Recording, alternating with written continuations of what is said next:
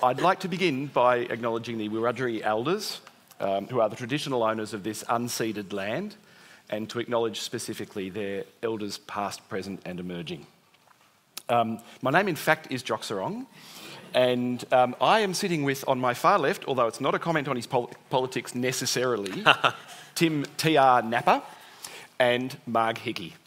And we've got a great little session for you about, this is called Shades of Noir, about their two books positioned in correspondence with their authors, 36 Streets and Stone Town. Right. So what else have I got to tell you? There'll be time at the end of the session for questions and answers.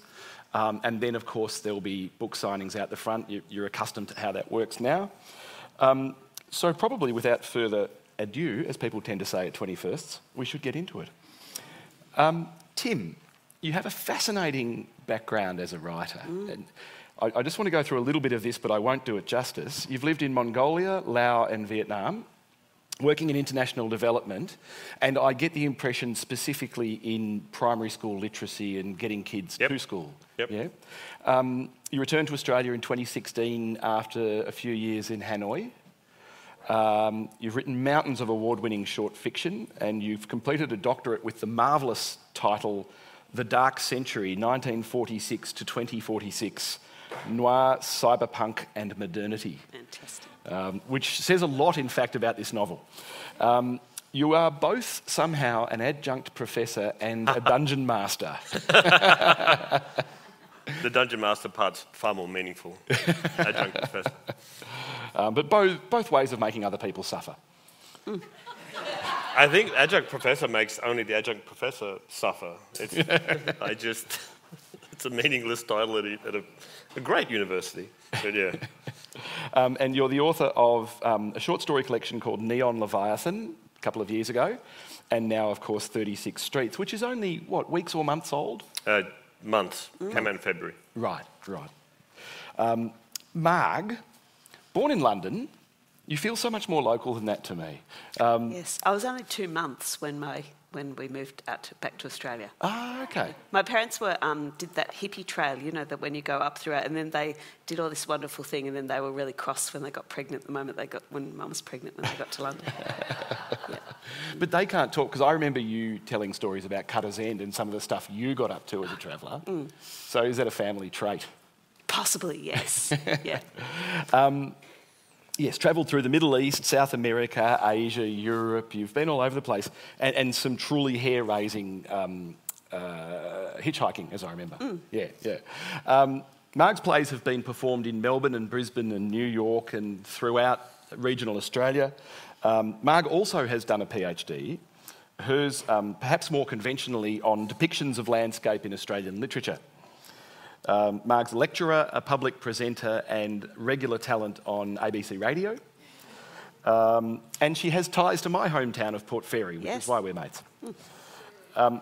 Marg does a beautiful little self-description on her website, which I thought I should read to you, which is that she writes about, she's using the authorial third person here, she writes about people who yearn to be better, who love life and land, and are people whose capacity for hope has been described as funny, heartbreaking and true. That covers pretty much everything, doesn't it? Oh, wow. It's beautifully done. I really like myself after all that. I'm really good about myself. Marg, can we start with you and the relationship between Cutter's End and Stone Town and the way that you're developing Margaret as a character? So, well, I didn't initially set out to write a sequel to Cutter's End, but Cutter's End was a novel, as you know, Jock, that I wrote sort of without telling anyone else after writing lots of things in academia for a long time.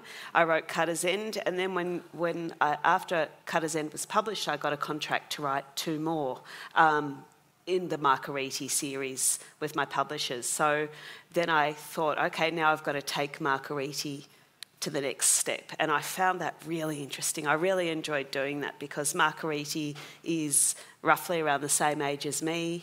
I'm 50, he's around 52.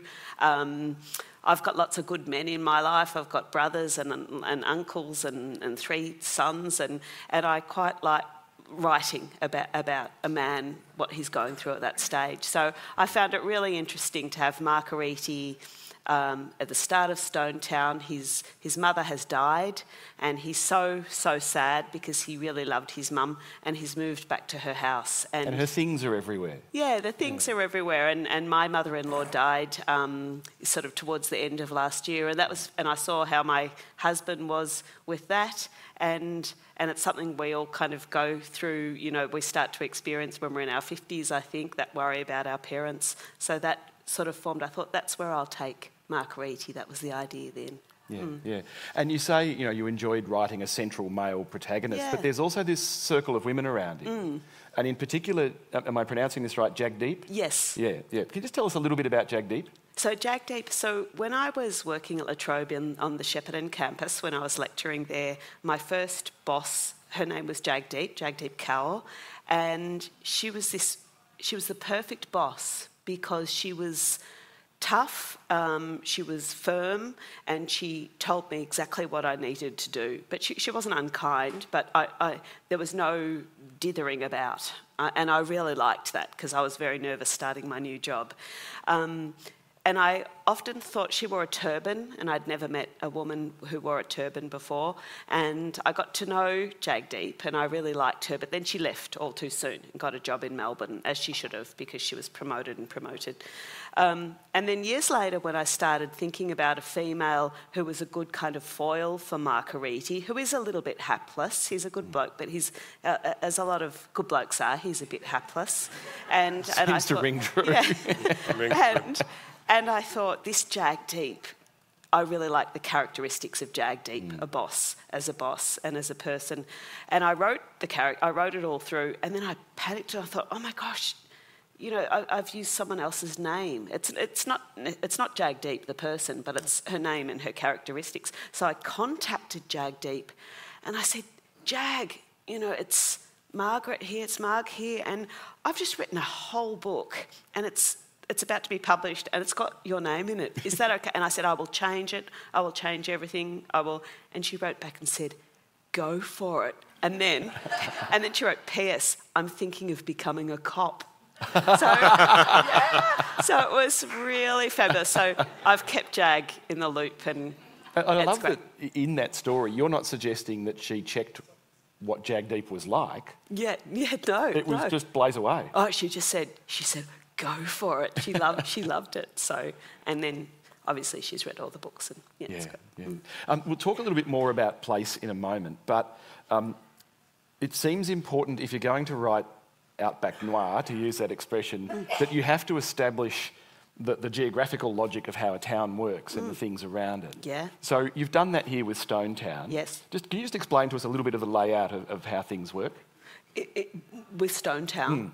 So place, as you know, Jock, is really important to me in setting out. So I often think of a town that I know very well, and I draw a map about that. And it's a country town, and country towns are, depending on usually where the highway is how they're set out. They're set out around the main road. So I always I draw the town, and I have the place around it. And I usually have a place in mind. So Cutter's End, I mean, everyone would know that it's Cooper Pedy, really. It's basically set in Cooper Pedy, and I know Cooper Pedy. I've spent a lot of time in Cooper Pedy. And it meant that you could evoke that highway, which was terrifying. Yes, yeah. So it's such a fabulous area around there. And then Stonetown is loosely based on Burra in South Australia, which is another town that I know quite well when I would travel back and forth to go up and down the barrier. Yeah. Yep. Does Burra have that very distinctive patch of forest just near it that you've described? No, well, South Australia, that's where I felt I got a bit, because the distinctive patch of forest really is where I go walking in the Mount Chiltern Pilot National Park, where a lot of us here know very well. And as you know, South Australia is really quite an arid state. It doesn't have a lot of bushland left. However, near Burra there is a small patch of quite scrubby bushland. It's beautiful, with a gorge, a shallow gorge, not like our gorge in Beechworth, but I was able to utilise that. So the foliage and the fauna and all that sort of stuff are pretty right in Stonetown, but the inspiration for the whole thing was my walks through. Mount Shelton Pilot National Park, yeah. Okay, okay. And Tim, I promise we're getting to you in just a Yes. second. That's all right. There's a couple of things I want to follow up while we're talking about place. One of which is the twitching. I loved all of the references to bird species and twitchers and what eccentric people, twitchers, they are. Are you a twitcher? How did you get onto this? So, and first of all, Jock, we have to be very careful here because twitching, And calling birding. people twitchers, twitchers and birders. Yeah, So twitchers is a little bit. I'm joking when I say this. People they're do really call touchy themselves- about it. People do call themselves twitchers, but mostly in Australia we call ourselves birders. And I would say that I'm a budding birder. But I find the whole concept of birding really interesting because when I have been walking through the national park or even in the gorge, there's been times when I look around and there's invariably a man, they're mainly with a, and it's terrifying. Oh, it's not at all disconcerting. Well, I immediately think, it's Ivan Milat or something like this. And so, and I say, oh, good morning, or we all, so birders, we don't say shh, you go. And then I sort of run at 150 miles an hour back to my house.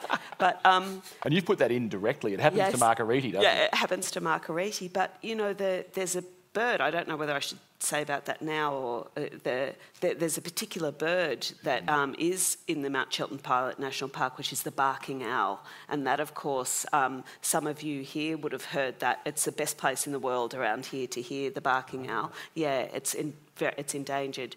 But in mating times, it sounds like a sobbing scream of a woman. And the first time I heard it, my husband, we woke up and we got torches and we were outside looking for a woman. That was when we were in the Warbies. In mating terms, it's hard to imagine how that's a good sales strategy. I don't know. But it kind of sounds like this. That's actually how it sounds. Oh my goodness. And it's awful. It's The Barking Owl by Margaret Hickey. Inox Conivans. Oh my goodness. Tim, my apologies to you. And g'day. Lin Vu, who's also known as the Silent One, is one of the more interesting characters in Australian literature. And in fact, you have to remind yourself at times that you're reading Australian literature. That world is so convincing. She lives in a sort of I won't do justice to this, but she lives in a dystopian Chinese-occupied Vietnam. Yep. Is that how you would put it? That's a great way of putting it, yeah. Well, tell us a little bit about Lin. Lin is born in Vietnam, raised in Australia, but then so the novel's set in the year 2100. And it, in speculative fiction, you sometimes extrapolate from the present. And so I extrapolate that maybe our immigration is a bit unfairer in the future. I don't know. That's a wild guess of what might be happening. And so she has to leave Australia again.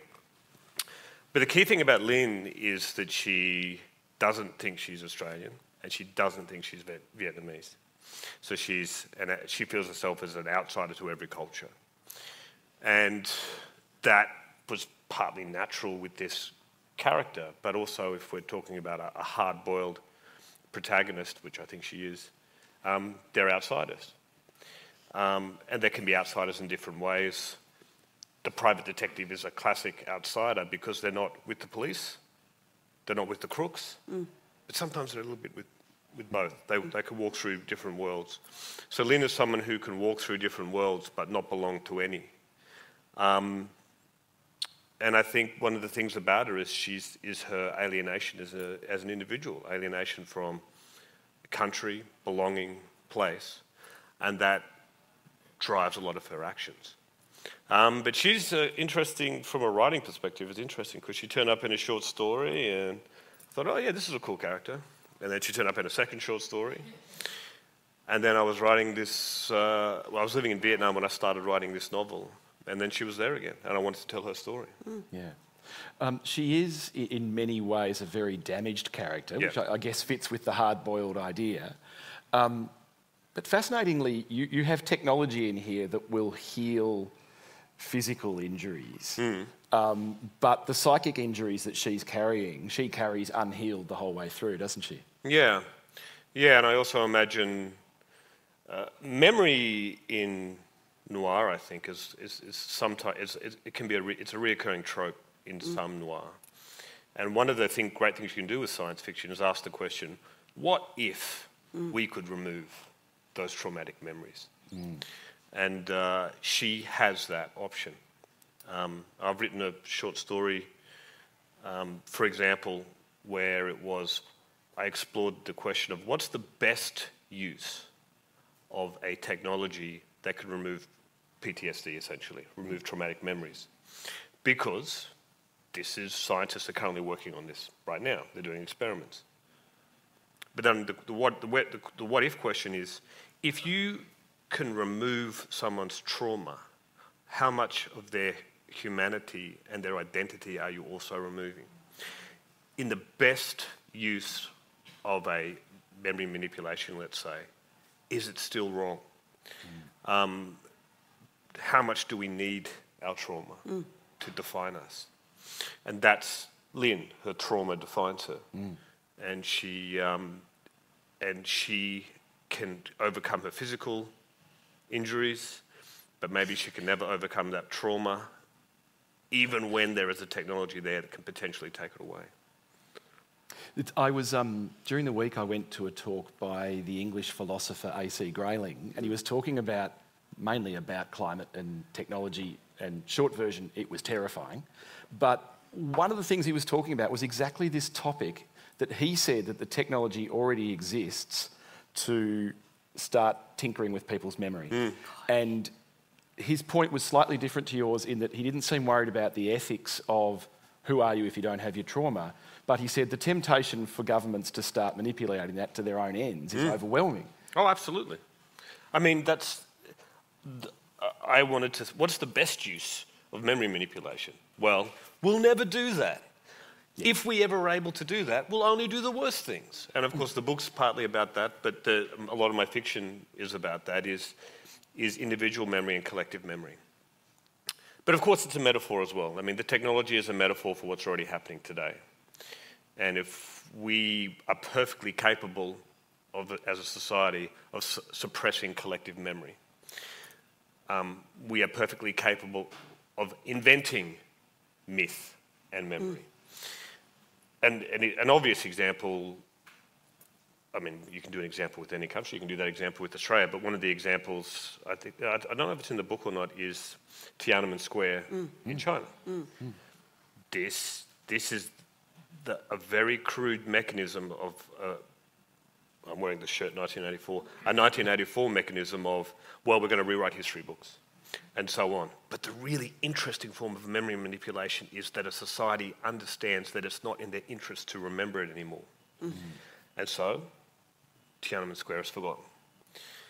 That's without technology. We can do it already. But yes, and so in a sense, it's both, you use technology and science fiction both as a metaphor, which I did, because it's a metaphor for what's already happening today, but also as a extrapolation on the technologies they're already planning to use in memory manipulation, and saying, and again, science fiction can be the literature of warning. It's saying, you know, like Handmaid's Tale is the literature of warning, and 1984 is, and so forth, Brave New World. If we don't stop, this is where we're going. And it's very pertinent to Vietnam and China, because these are the two, it's said that the novel's set in Vietnam, because these are two countries that who do suppress memory and evoke others. And trauma, especially if you look throughout Vietnamese history, is something that has been suppressed. The memories, especially of the Vietnam War, the trauma of that war, denied even by, not just that it's been whitewashed in, say, Hollywood, but by the Vietnamese government as well. So now I'm starting to get off track. But yeah, but I did want to tackle that question because trauma has been, and memory has been suppressed in Vietnam for so long, and it's just a handful of their writers who are really talking about it, and really exploding some of those myths. But I feel like, you know, our natural reaction to hearing that is, how could a society suppress their memories in such a way? But we have a war memorial that's full of Anzacs with no reference to the frontier. So we do it anyway, don't we? Of course we do. Of course we do. And this is... collective memory is such a fascinating topic. I mean, Ishiguro, in his book, The Buried Giant, through much of his career, Ishiguro talks about individual memory and how flawed it is. But then his book, The Buried Giant, is referring to the buried giant of memory. If we remember, will it be catastrophic for us as a nation? Is one of the things that he discusses in that book. In Vietnam, if they really remember the trauma of colonialism, the trauma of war, what are the implications for that society as well? Do we need to suppress it? Is another question. Yeah. To go alongside Lin as a character, there's also this marvellous relationship with Bao Nguyen, who I took a long while to like, I got to say. Oh, did you? Yeah. Tell us about that relationship, because it is fierce. Oh, she's a gangster, but she's also becomes a private investigator as well. You need that in your noir novel. You need your private investigator.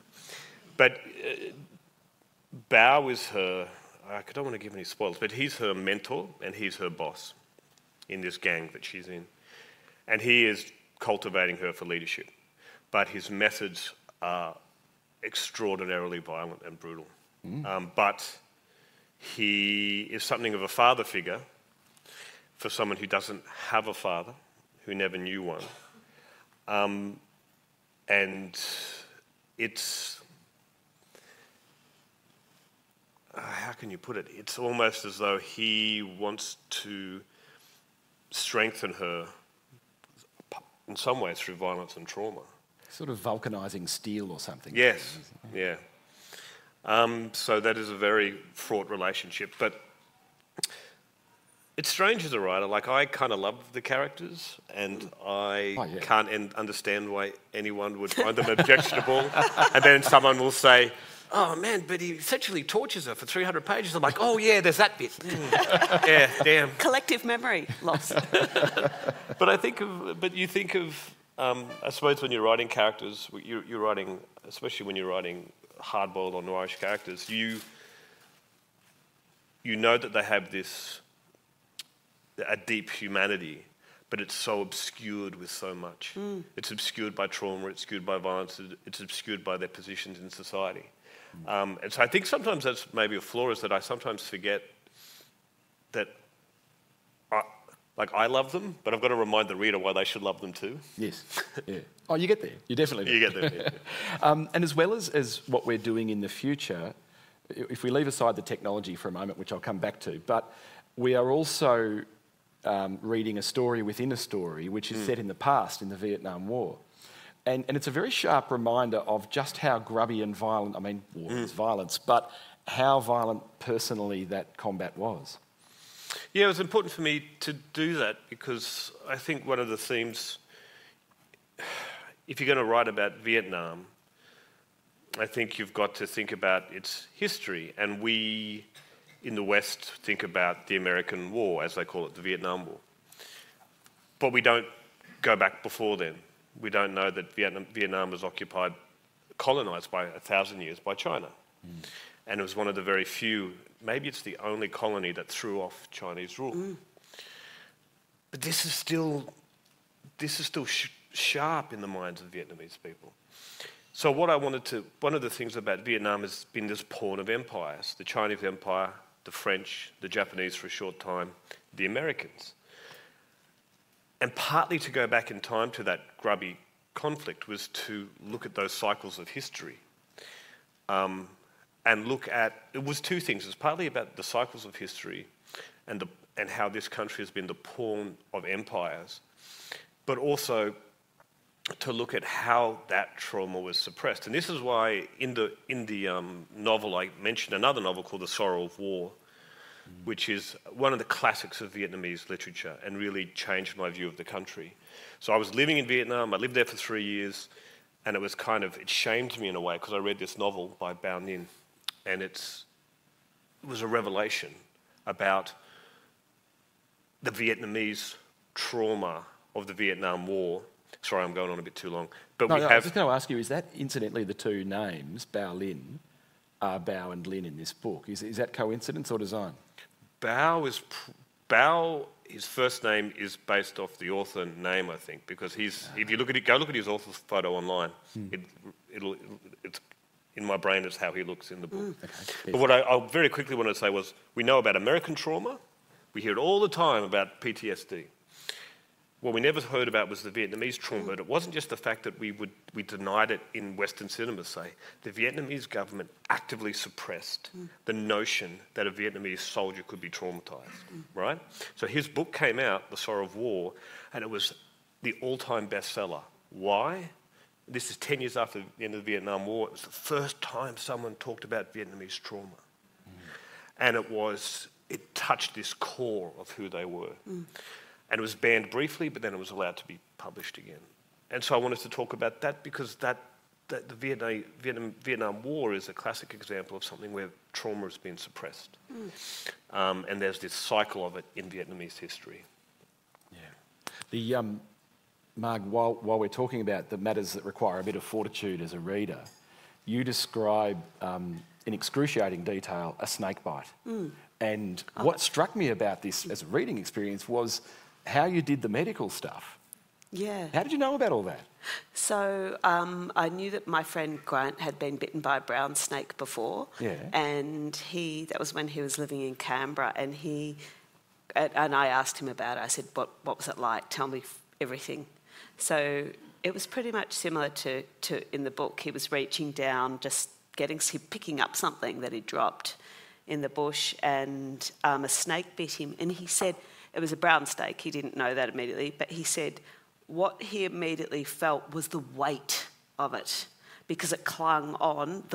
It's just, I find it so disgusting, the weight. And so he was wriggling but it clung on tight for, in his mind, for minutes, but it was probably only a couple of seconds. Yeah. But he was, and the weight of it clinging on, and finally he flung it away. He flung it over a creek. He flung it, and it just sort of flung away like a ribbon. And then he got in the car, he called the ambulance, and he called the hospital, and of course it must have been in Canberra. He might have been like in Batlow. Anyway, he wasn't in Canberra at the time, and they said to him, "How much do you weigh? Where are you? How long? You've got this far to drive.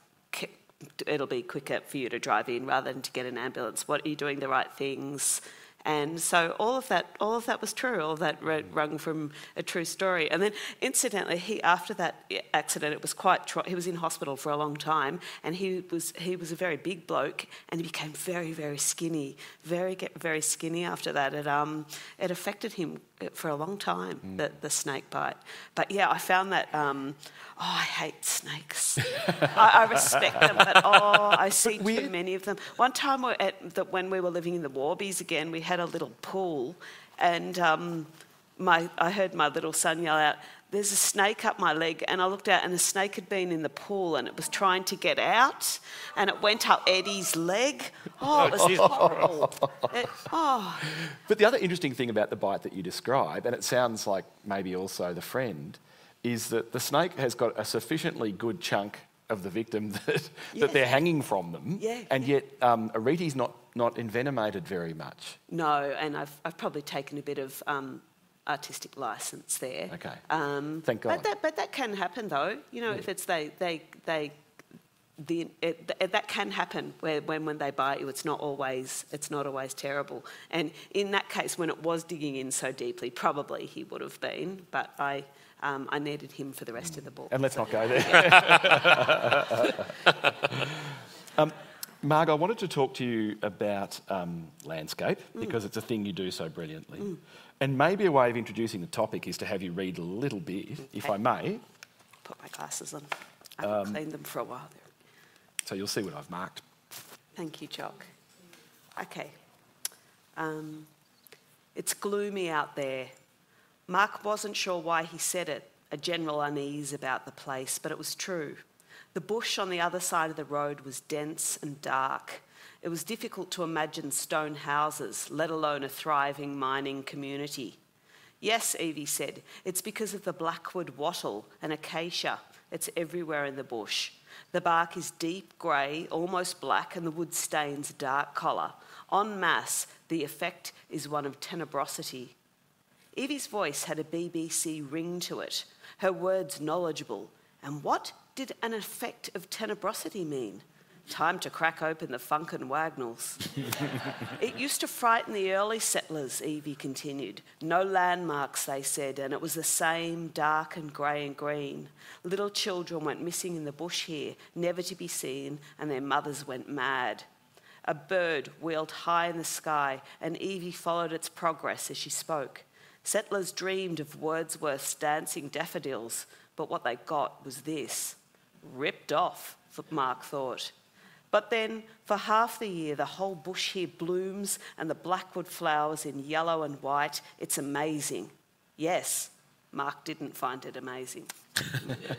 I love that little curl at the end.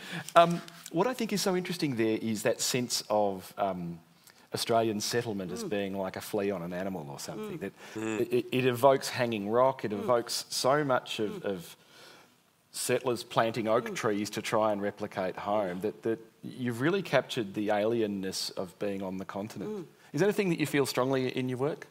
Yeah, I think it's really interesting, and when I was doing my PhD, I spent a long time thinking about that. I think it's Peter Reid. It was Peter Reid, the reviewer or critic, who said that Australians are almost obsessed with this idea of missing children and losing people in the bush and going mad in the bush.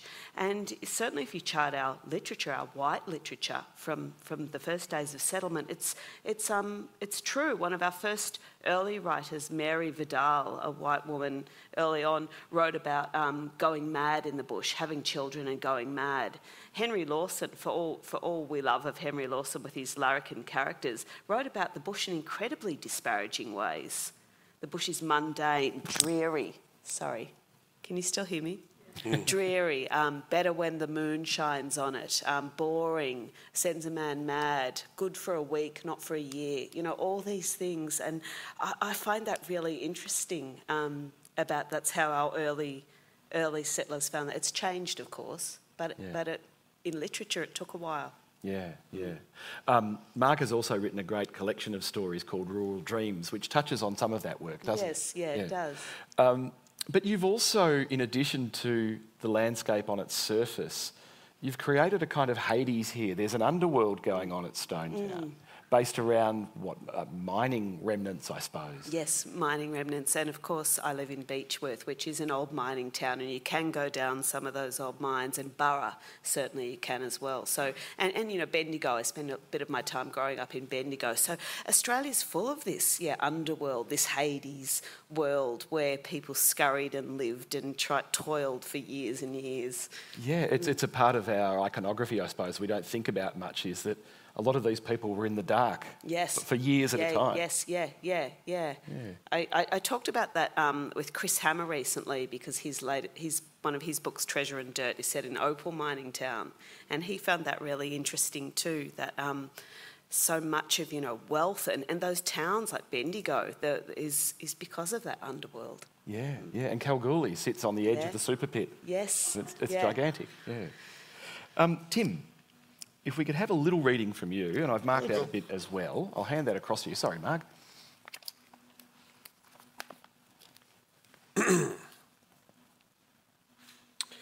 The new Vietnamese leadership had recognised the cultural and scientific superiority of their big brother to the north and agreed to live in harmony within the rightful world order.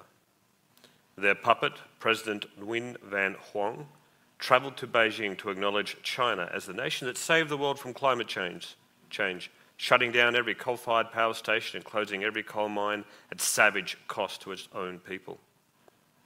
China, the country that brought stability to the global system after the collapse of the Western economies, but more than anything, to assure Beijing that the peaceful southern land recognised its privileged historical position within the Chinese realm. Jiaoxi was the southernmost province for 900 years until Vietnam rebelled.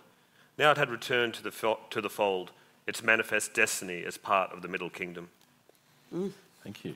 I'm glad you wore the T-shirt you did, because that sense of a forked tongue there is so Orwell, isn't it? Oh, the doublethink, yeah. Yeah, particularly the rightful world order and that sort of obsequious language when, and in fact, it's a critique. Oh, I mean, I think,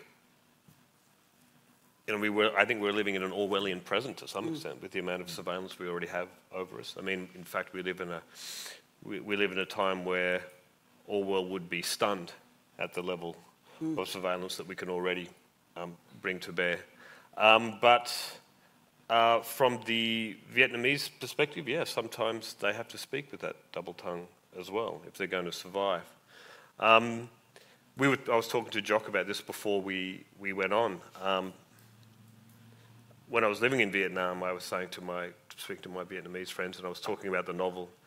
And I said, so I'm going to imagine this future where China has invaded again. What do you think about this idea? And they're like, China's already invaded. Oh. It's here now. It's already happening. So there was this sense, this deep historical sense there, but also an urgency about the present and about the decline of the West and about a Chinese century. And because I lived for a decade in Southeast Asia, my views were always shaped by the neighbours, China's neighbours and those countries on the border.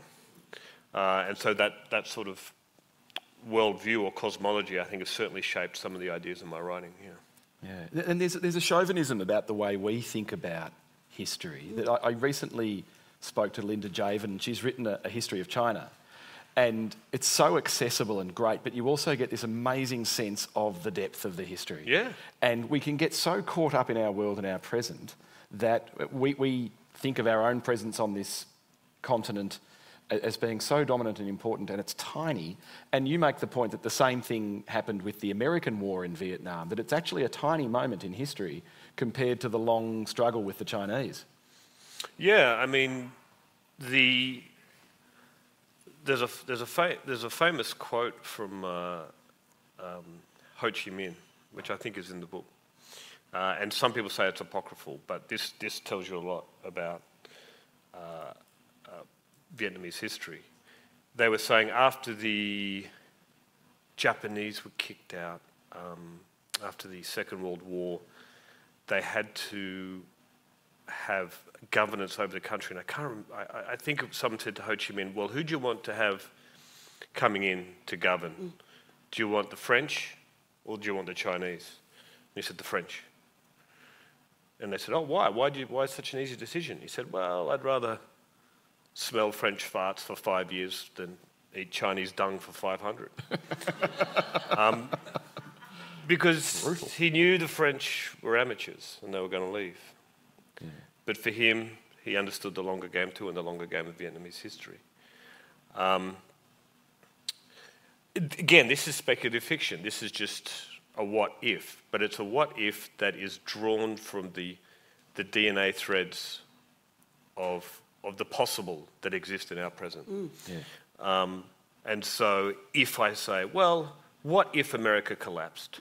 And what if China was the sole superpower? What would that look like? That's not an implausible scenario. And I think the view, as you say, we're very Western-centric, and we think about it from our particular position, and sometimes we even think about it, because our brains are colonized, we think about it from the American view. But what about the view from Southeast Asia? And what do they think of this coming so-called Asian century? Yeah. Which is a cool kind of background that you can have to explore to have your character, have an adventure in, I suppose. I wanted to ask you about some of the really neat technological tricks you've got in this book. The ones that really struck me were there's the retinal implant that provides sort of holographic information, I guess.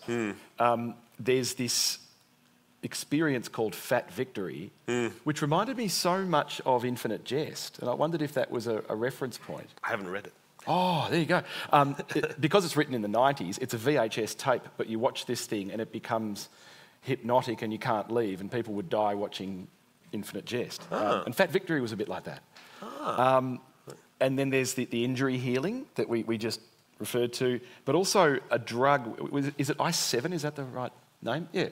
Can you tell me where these things come from? And oh, God, that's a lot of questions. Yeah, sorry. Where do they come from? A lot of it is extrapolating on what we have now. Like we have our smartphones. People carry the bloody things everywhere. They monitor us wherever we go. We use them as a kind of exo-memory. We've always had exo-memory as a civilization, whether it's we put it in libraries or we paint it on walls, or sometimes we choose people in our society who keep our old traditions. That's all forms of exo-memory. But we have in our phones, like the sum of human knowledge is in our pocket. And there's all these fascinating implications for that, including one of them is, starting to digress, but one of them is cognitive offloading, where we don't actually use our brains anymore for a lot of our memory recall. We use our phone. And so a lot of our memory functions are actually declining. But my what if was, well, we carry this bloody thing everywhere. If we could stick it in our heads, would we? Of course we would. And people would get the implant and then they have the internet in their head. And then we talk about... It's horrible. They would, 100%. And that's why... Would they? Would you? No, of course not. But that's why in the book there's the emissioner. And emissioner was... in the novel is someone who has no implant, and they are an expert on memory and healing memory, and they have excellent natural memory. But I got that from Chinese history. An emissioner was someone who served the emperor and would stand next to him, and then they would come in, and if there was some part of history that the emperor wouldn't know about, the emissioner would be there, and he'd be the exo-memory banks containing all the things about tradition and Chinese history and so forth. So I got that from Chinese history. And put That's it in into the Iliad too. Yeah. Yeah. So, in terms of the implants, that was very much just, well, what's the next smartphone going to be in 100 years? And would we put it in our heads? Probably. And then I imagine like where we can see things on retina, so I can look at you, but I can have little tags saying maybe your names. I can see Jock, and then I might have a little prompt saying something witty at the bottom, and it tell me what to say. So that came from that. But so much of my stuff comes from just extrapolating on. And again, of course, will we ever have it in our head? I don't know. But will we become ever more addicted and ever more dependent on some smartphone equivalent? Absolutely. Yeah. Absolutely. And so part of, I think science fiction, when it's very good, can explore some of the trajectories of our future. What were the other texts? The drugs, I basically took a reference from a Kurt Vonnegut novel and then twisted it, and then I thought, what's a really cool drug? And I put it in there. I had a reviewer complaining about all the drugs in the novel. Well, I think that's an important point, actually, is that Lynn's an addict. And that to me, not only the drug, but also alcohol, that to me felt really contemporary and universal. Absolutely. I mean, it's her.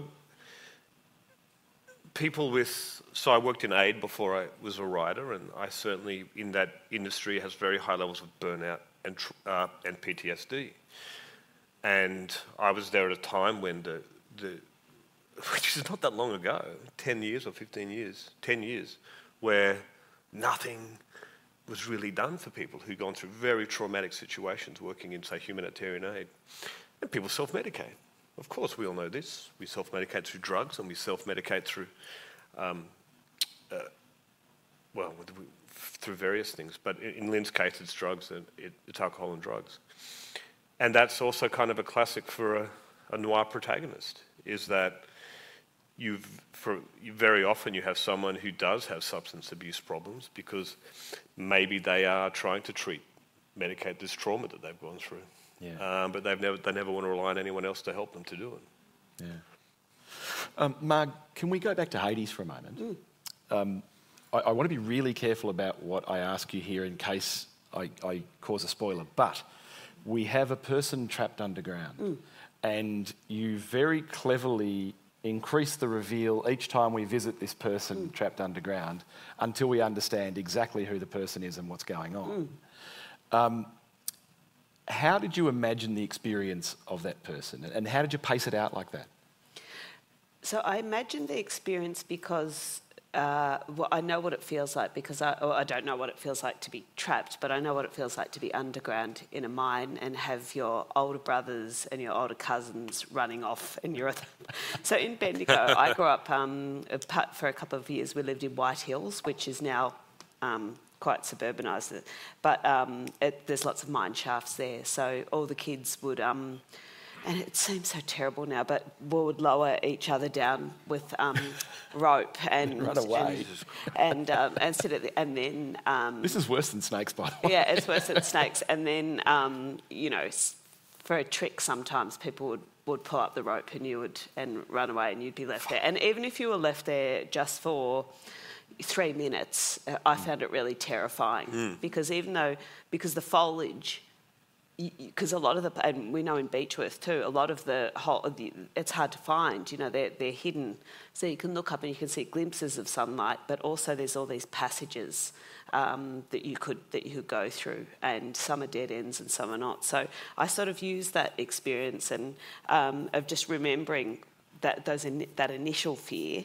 But when I was writing it too, I read a lot of stuff about people who were trapped in mines and how they felt, and claustrophobia. Yeah. So I read about those, and you know, just imagine that. You know, we're fiction writers. Jock, you know what it's like. Your mind likes to go to really horrible places. We all try to learn, don't we, Why do we? in our fiction, to use all of the senses. Yes, yeah. And you can get lazy and forget and just go visual for pages on end. But because of that dark experience, someone told me about, I forget where it is, but there's a restaurant where it's run by blind people and it's totally dark. Yeah. And you have to go through the whole meal, including if you need to go to the toilet. Yeah. Everything is done by being guided by I others. thought that was in Melbourne. Is it? Yeah. But this is really sensory writing in the sense that we imagine the feeling around, the listening, the smelling. Well, was it one of the brilliant panels? Maybe the one I've just been to, was it? Or, yes, where Jason asked you about sound. And, I like the sensory things. Seeing is kind of easiest in a way to write about, isn't it? But the sounds, I think it's more palpable. So I do try and do that, yes. Yeah. Now, I'll ask you all for your questions in just a second, so make sure you've thought up something to ask. But given where we are on the clock, I probably should come around to the theme of the panel. What was that? Oh, right, the panel. So here's the great alchemy. Both of these books are Australian noir, and yet they are vastly, vastly different books, and you're different people. Hopelessly open-ended question. What is Australian noir, and how come you're both writing it with two completely different books? Buzz, you go first. I do. I'll say one thing about setting that connects our books. The Dark City and the Australian outback seem completely different. What the hell have they got to do with each other in terms of setting? But the Dark City, in hard-boiled fiction, in noir, is an alienating place. Yes, alienating. It's oppressive. And it's an environment that is hostile. But what that is very often is the environment without reflects the environment within. The environment without reflects the psychological disposition of the protagonist. And noir protagonists are often very alienated. If you're in the outback, in the unblinking sun, in this oppressive landscape, you said we were the flea on the back of the beast. I called my short story collection Neon Leviathan. You can think of the outback as Leviathan, indifferent, cruel and hostile. But those characters can be walking through an environment where it reflects their internal disposition. And it is their internal disposition, isn't it? Because really, the outback, the Australian land, the landscape, it doesn't care about us. It's just there. It's actually not hostile, and it's not. You know, it's what it is. Yeah. And it's us that impose all these fears on them. Yeah, we didn't get to talk about it, but there's certainly, if you look at Indigenous noir and noir written by non-Indigenous people, you see this very different treatment of the environment. But what I was getting at is what connects it is the environment without reflects the disposition of the psychological alienation of the protagonist, and you can have that in the desert, and you can have that in the dark city. And I think there is a connection. Yeah. And that sense of enormity and indifference. I think, you write about the outback, and when I've written about the ocean, I feel that as well, that it's complete indifference to human fate. And then I read, you might know, Tim, Stanislaw Lem's, what's that book called? Not Solaris. Solaris. Yeah. The notion is that a planet is only ocean, and humans are exploring it tentatively, but the ocean is sentient, it thinks, and it thinks some pretty nasty thoughts from memory. Wow. But you can do a lot, can't you, with that sense of indifference? Yeah. Yeah. And what about the visuals of, well, both stories? If I was going through the thinking exercise reading these books about how they would work on the screen, and leaving aside plot, for you, Tim, what I came to was Blade Runner. Yeah, sure. Good. And I think for you, Marg, I came to Mystery Road. Thank you. I think all of us as writers kind of dream, one day, a director's going to ring up and say, hey, let's film this. Yeah, when's that going to happen? When's that going to happen? Yeah. It's like waiting for a boy to call, And the boy's probably not organised. But they would be enormously different tasks, wouldn't they, representing these two stories visually? Yeah. Gosh, Tim, I'd love to see yours, Tim, on film. Wouldn't it be great? Yes, it would. Can you talk to someone? Yeah, it'd be... Help me out. It'd be brilliant. Yeah, it would. I mean, every writer dreams that, don't they? Yeah. It hardly ever happens, though, does it? I think when Jane Harper got The Dry made into... We all cheered, didn't we? We're all cheering because it's one... And now her second one's being made, isn't it? Force of Nature, Right. which is wonderful. But it's so rare. Yeah. It really is. It really is, yeah. But Blade Runner's a good... Sure, I'd take that. I had a Vietnamese reader who said it could be an anime, a Japanese anime. Oh, yeah. I'd 100% take either. Could it be a game? So there's a game within the story. There could definitely be a game. Yeah. I don't think the interesting thing about film noir and cyberpunk is how visual it is, and so it's kind of interesting. I was on a panel, a different noir panel, a virtual one, and people were discussing influences on their noir or their cyberpunk, and they all mentioned film.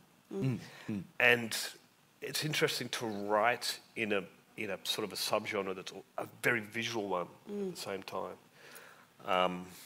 But what I was getting to is there's some amazing video games out there that have amazing visuals. But no, I don't think it could be a video game. Okay. All right, on that note, we're going to throw it over to you guys. Would anyone like to ask a question? I think there's a mic that comes around. There's a question at the front here. Thank you. I just wondered, I've noticed that some novels end up putting in little mechanisms that, that looks like might be good in a movie. Have you ever addressed that issue when you're writing, saying, maybe I'll leave that option open and here's this very visual and destructive event or something which... Oh, no. I just hope and pray that each one will be published. If it's a bonus, it's a bonus if my mum, if my dad, finishes it the whole way through, let alone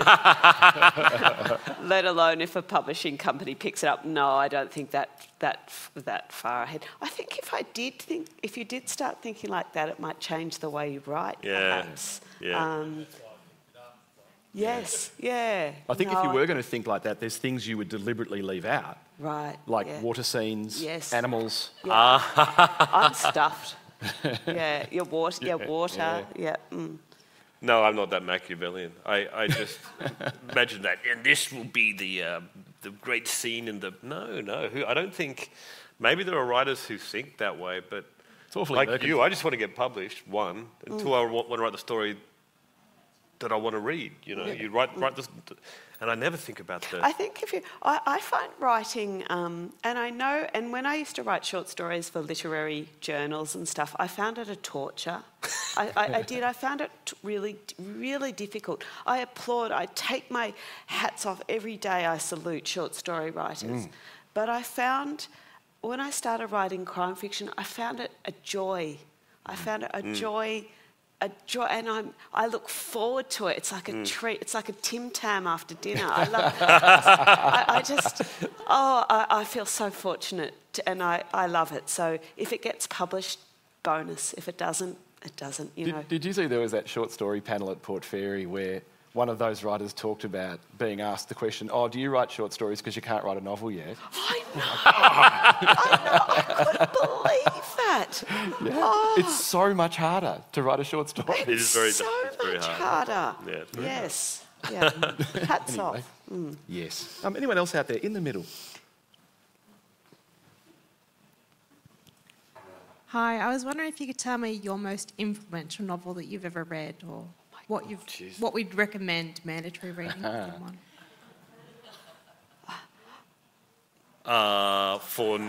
For noir, I'd say maybe Dashiell Hammett, maybe Red Harvest, maybe, or the Maltese Falcon. If it's just for noir, and it has to be a book, yes. But they're both influential novels, almost impossible. I have so many. I love. Like, I'm an okay writer, but I think I'm a really good reader. That's what I'd like on my tombstone, that I read. You know, I keep picking up Engleby by Sebastian Faulks. I pick up Engleby all the time, his book. I think it's, in terms of unreliable narrators, I think it's brilliant. I love Margaret Atwood. I love Barbara Bainton, her early bush studies, I can't say. I must say the person who made me fall in love with crime and Australian crime was, of course, Peter Temple. I felt so sad when Peter Temple died. I never got to meet him, but he was the person who made me think crime can be beautiful. Yeah, absolutely right. Yeah. Anybody else? Sorry. Oh, sorry. Yeah. That's because I was retreating into compare mode then. I was hoping I wouldn't be. I think books are like friends, and that you need different ones for different needs. Yes. So it's impossible to rank your mates. Yeah. But I'll do it anyway. Crime and Punishment is one of the few novels I've gone back to again and again. And there's a book that almost no one reads called 7/10 by a writer called James Hamilton Patterson, which he wrote in the early 90s, and it's non-fiction about his theories about how we relate to the ocean. Sounds boring, it's absolutely beautiful because he brings in lots of songwriting and poetry and science and history and weird little anecdotes, and he's threading a little mini novel through it as he's writing the non-fiction about an incident where he nearly drowned. And the whole thing's just so gorgeously constructive and really sad on climate change, because he wrote it in 92 and everything he said has been disregarded and here we are. You know? Yeah. Oh yeah, sorry, yes. Last one, apparently, yeah. It's possibly more for Tim. What place does hope have in dystopian fiction? I think that the hope in cyberpunk and the hope in dystopian novels, for me, is that they're a humanist literature, and there's hope in human defiance, and there's hope in human rebellion, and if they're dark and gritty and cynical, it's because they believe deeply that the human spirit matters. And so, for mine, it depends on the dystopia we're talking about. But for me, the good ones are deeply humanist, even in their bleakness. All right, folks, I'm afraid that's the wrap-up. Things to say to you at the end here, and I have a handy list. Of course, book sales and signing just out in the lobby. Coming up next, please stay around because we've got the final discussion with Jason Steger and Michelle de Kretzer about her novel Scary Monsters, which of course is the book of the festival. And I think in as little as 10 minutes' time, we've also got our gig by the Stiff Gins, which will be fantastic. So make sure you stick around for that one. Can you join with me, please, in thanking Tim Napper and Marg Hickey?